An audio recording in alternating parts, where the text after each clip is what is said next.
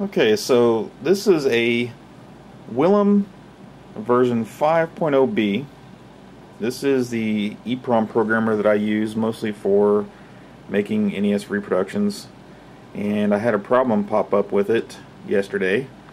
I have a whole stack of 2 megabit eproms here that I cleaned, erased, and straightened the pins on, and I needed to program some Mega Man Ultras, and I had a whole thing full of empty ones. These are freshly cleaned and straightened and erased and checked to be blank, and they are. But I wanted to figure out why these weren't programming, and I'll put one in and show you what it's doing here.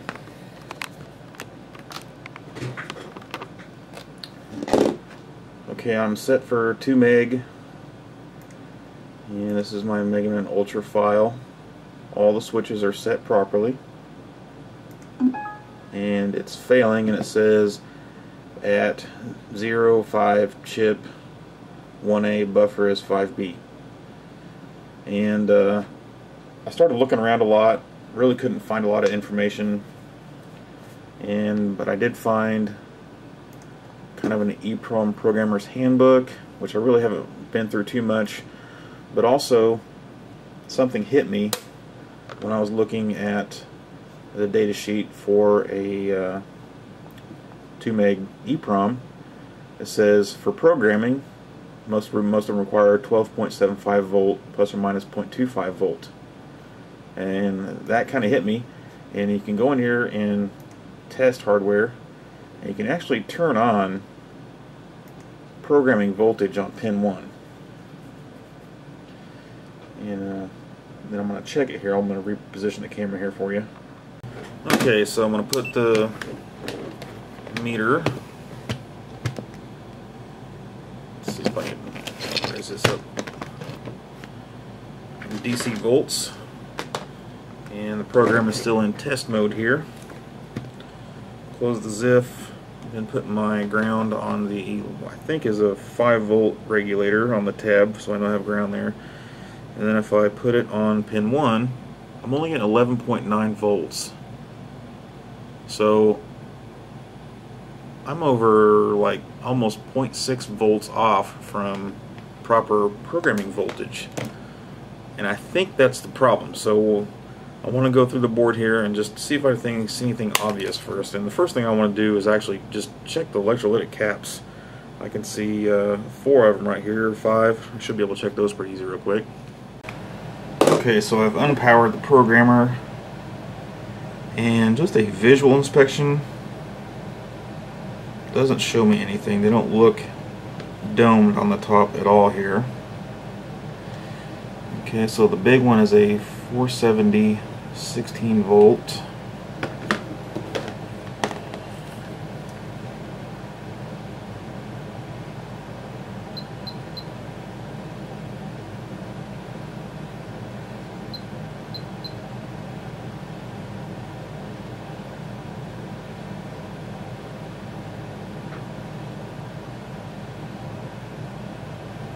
Like it's finally settled down to about 425, but only about 0.08, 0.09 ESR, which the ESR is kind of one of the big things I'm looking at here. This big cap might only be for DC input. I haven't really traced anything yet.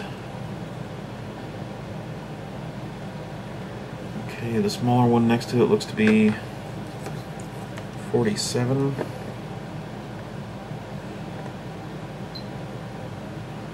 47.8, 0.11. Not horrible.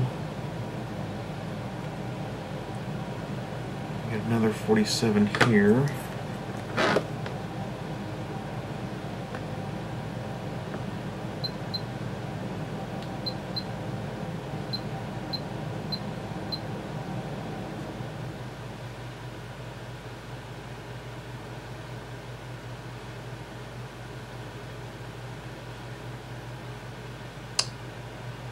This one might be in series with another cap here. but I'm only getting 0.1.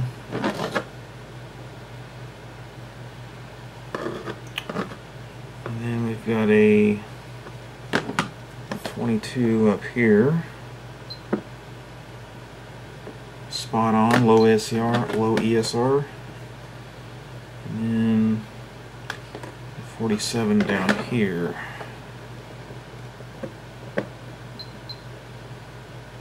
That must be the other one that's in line with it. So if I'm getting 85 for both of them, they're close. They're probably more like 42, 43, which is close enough. So that doesn't really yield the result that I'm looking for. So I have to dig in a little further here.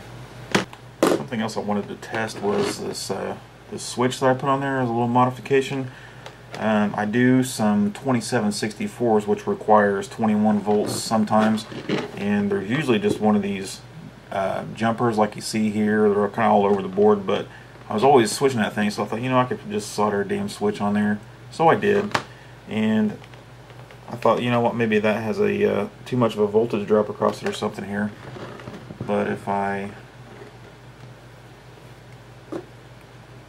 do a test here, I can show the middle pin 0.588 and the pin that I'm using now 0.588. So I'm not getting any voltage drop across that switch, so also not the problem.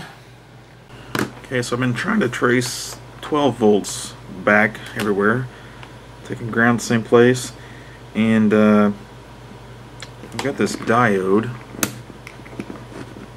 on the bottom side of dip switches, and I do have 12.6 volts there.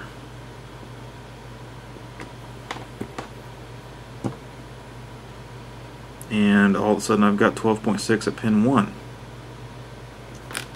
Let's see, is the test pin is still, ugh, that's aggravating because I didn't do anything. I mean, I took this jumper off. Surely it wasn't, you know, I mean, I've changed it before, so it wasn't carded.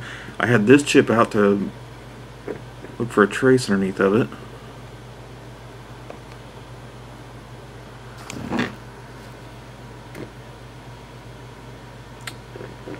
I don't know. I put this jumper back on 5 volts, but I really don't think that was the reason. I changed that because of this problem. Oh, look at that. Now I'm down to 11.9. So that jumper changed. I'll be damned.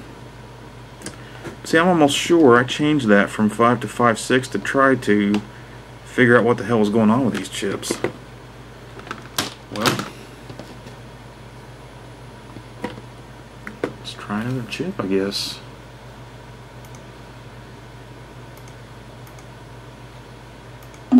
Nope, exact same thing.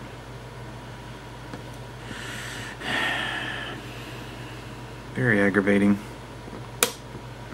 So apparently it wasn't programming voltage. Oh, you know what? Unclick the test. Try that again real quick. Just to be sure. Yeah. Kind of what I thought. It made no difference.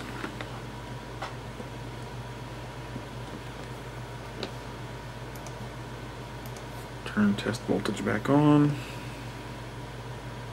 12.6. So I'm within range of proper programming voltage. I still don't seem to be programming chips. Very aggravating.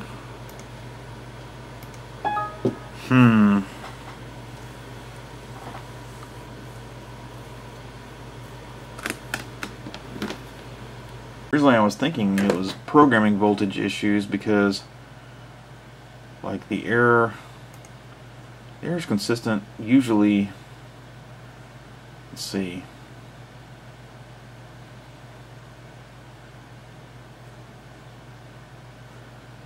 5B. The chip has a 1A. Anyway, I was getting errors right off the bat on some chips for 0 and the chip being FF.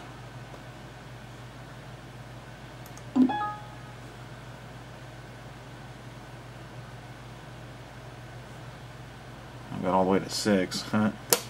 But a lot of them were saying error at 0, chip equals FF, buffer equals 00, 00. So I thought maybe it didn't have enough power.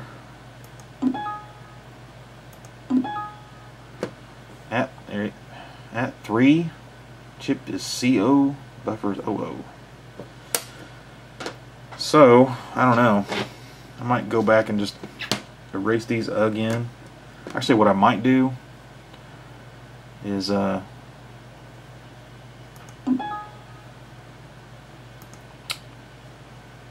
clear the buffer with all zeros, and then, well, I was going to say program every chip. There you go. There's the first error of exactly what I was talking about. At 0, chip equals FF, buffer equals 00. And this is the exact same chip that I just tried to program with the bin. Okay, now I'm getting the same error, which I was getting a different error just a second ago. Very frustrating. But if you clear the buffer with all zeros, this is the opposite of erasing them. This is filling them completely. Every bit will be a 0. And when you erase it, every bit is a 1. So when you program them, you're actually changing 1s to 0s. Something I read about online, and had some 8 megabit chips, which is something a lot of people use for Super Nintendo stuff. And I wasn't going to use them, so I sold them on eBay. So what I did to make sure that they were in fact completely usable is I did exactly this. I erased them, I checked them, and then I programmed them with all zeros and checked it and verified it, and then I erased it again and verified it so that I knew that every single bit in the whole chip was functioning properly. So I'm not sure what to try next, other than I might erase all the chips again and then retest.